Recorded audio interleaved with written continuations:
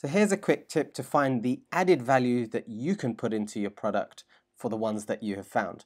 So let's say you're on Amazon.com and you found these clear plastic cups with lids. But let's say you're trying to find what to bundle with, how to package it, how to put it all together.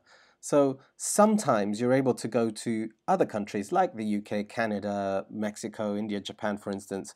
Ideally, if you're looking in the US, you probably want to go to the UK or Canada because markets can be very similar. So what we will do is, we'll just go to amazon.co.uk, and you can do this from any country, and all you would need to do is type in plastic cups and have a quick look through what's going on here in the UK. So what you could do is you could click into any one of these listings and try and find what is being bundled with this product. You can see how they're being packaged as well for this type of specific product, what colors are being used, and it will hopefully start to give you some idea of what is selling and what isn't selling. And you can also do the same as what I mentioned previously, look into the reviews and do further analysis into how to add value to the product that you want to sell.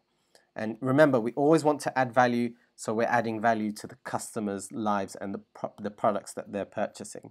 So that's how you go about quickly finding value in your product.